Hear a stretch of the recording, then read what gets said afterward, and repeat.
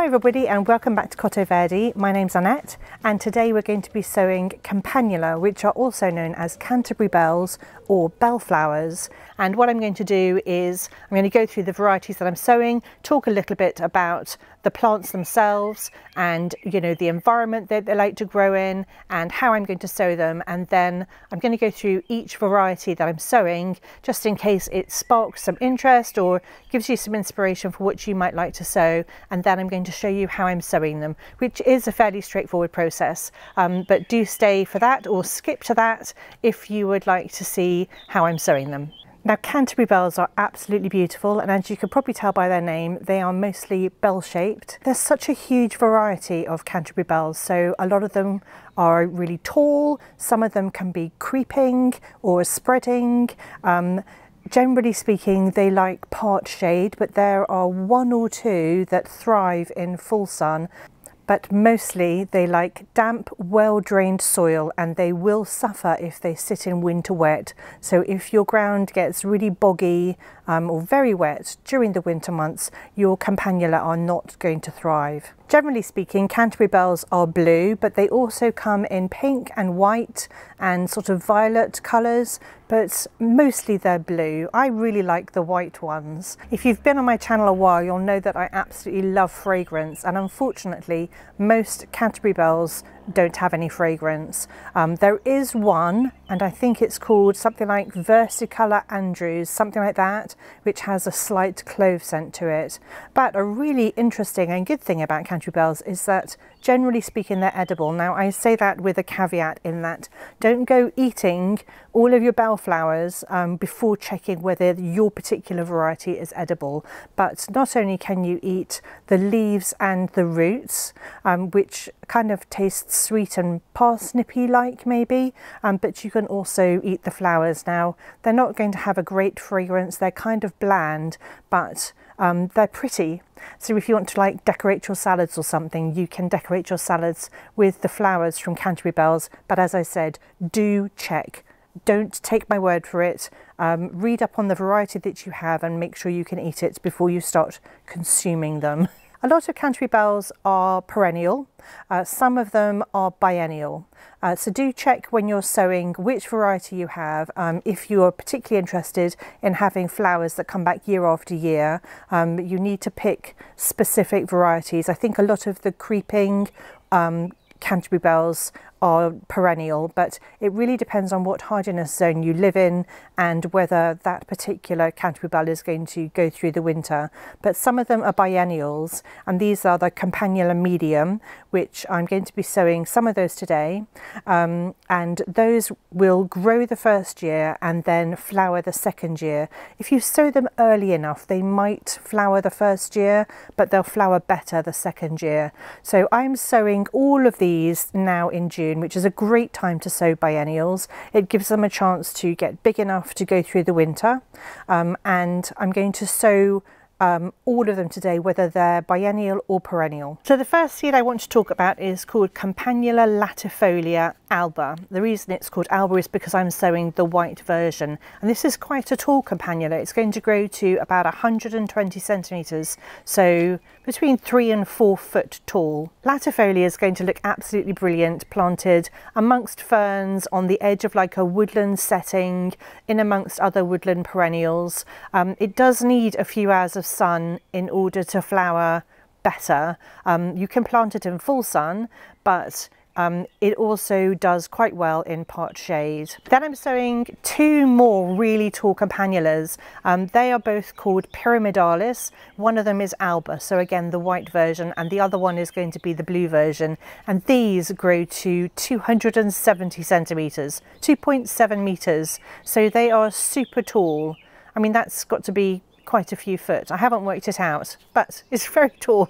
They're very tall. So the Pyramidalis are also called chimney bellflowers, and I'm guessing that's because they're so tall and upright, and they're super vigorous. So I'm really looking forward to having these perennials in my garden too. The next one I'm sowing I need to read. It's called Campanula trichelium phytium lilac. I'll put the name up on the screen because I have no idea if I'm pronouncing it correctly. But this one grows to 90 centimetres, so about 3 foot. And it's got these absolutely gorgeous, almost upward facing lilac blooms. This one is also called Bats in the Belfry or nettle-leaved campanula, and I'm guessing that's because the leaves look like nettles. The next one that I'm sowing is called Campanula rigidipilla. I hope I'm saying these right. So this one is particularly special because it's from Kenya and Ethiopia, and is apparently the world's most southerly growing campanula. Yeah, I think I've got that right. It grows to about, well, actually I've read varying heights, but my seed packet says it grows between 40 and 60 centimetres tall, so nearly 2 foot.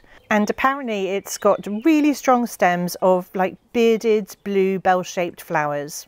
I'm also sowing Campanula rapunculus. I think I like the name of this one because it sounds like ranunculus. These are also known as rampion bellflowers. This plant grows up to about 90 centimetres, so 3 foot in height. Some birds making a racket. So this particular campanula, the roots from this particular campanula are the ones that are used most for eating. They're edible, I'm guessing because they make thicker or better roots or something, and they're quite sweet tasting, and apparently you can eat them raw as well, but you can also eat the leaves and the flowers on this particular campanula, so you can pretty much eat the whole plant, I think, by the sounds of things. Then I'm sowing Campanula primulifolia, and the reason this one is called primulifolia is because the leaves on this one look very much like a primula.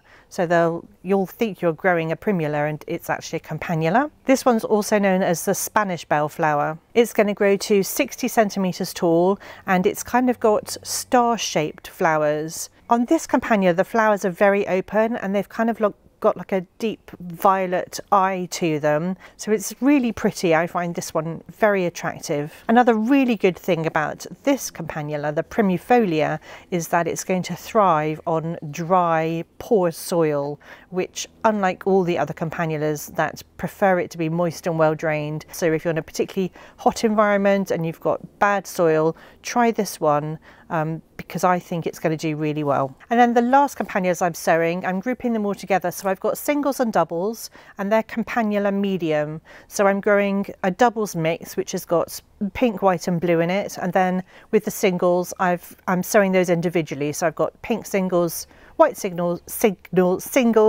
and blue singles. And these are the Campanula that are definitely biennial. So we sow them this year for them to flower next year. They may flower the following year, but I'll probably sow these every single year to make sure that I have flowers each season. And these have got really nice big bells, and they're so pretty. They look great in flower arrangements. They're good for cutting. They're going to last a long time. If you sow these in March, you could possibly have flowers the same year, but if you sow them any time from April onwards, then you're unlikely to get flowers the same season, and you'll get flowers the following season. I'm sowing all of mine in June. So the way I'm going to sow them is I'm going to use ordinary compost, the compost that I always use, which is the Melcourt Silver Grey peat-free compost. If you've been on my channel a while, you'll know that I really like this compost, and being peat-free, it's something that I feel like I'm helping the environment and our world, our planet, by using peat-free compost. So I'm going to sow into cell trays, and I'm going to place the seed on the top and cover with a sprinkling of vermiculite. And the reason that I'm covering with vermiculite and not compost is because light aids germination with most of the Canterbury Bells, and vermiculite is like a volcanic substance and it lets the light through whilst keeping your seed in place and helping your compost to retain its moisture. So that's why I use vermiculite. The best temperature for Canterbury Bells to germinate is between 15 and 20 degrees. So now is a perfect time in June for us here in the UK to be sowing them, as long as we don't have another heat wave suddenly.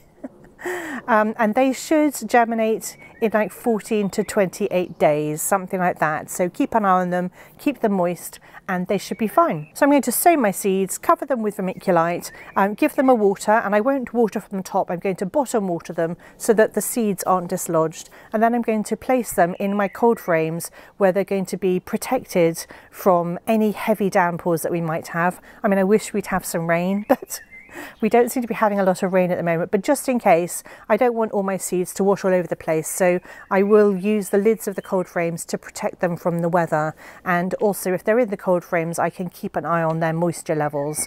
I'm not actually going to cover the seed trays with anything, so I'm not going to use a clear plastic lid or anything like that. I'm just going to sort of treat them as if they were sown in my garden beds, and you can sow Canterbury Bells in your garden beds if you prefer to do that. I prefer not to because I've got so much growing at the moment. I don't want them to get lost, and also, you know, we have cats and animals and stuff, and they can get into the beds, especially if I make them a nice clear patch of earth. So it's easier for me to sow into cells, but you could use a pot if you wanted to. You can use anything to sow them so long as there's good drainage. Well, that's it for today. I really hope you've enjoyed this video. If you have enjoyed it, please do give it a like because it makes such a big difference to me. And if you haven't subscribed yet and you'd like to see more videos like this, then do subscribe to my channel. I'm making videos all the time about things that I'm doing in my garden, so it'd be really lovely to have you following along. Thank you so much for watching, and I'll see you all next time.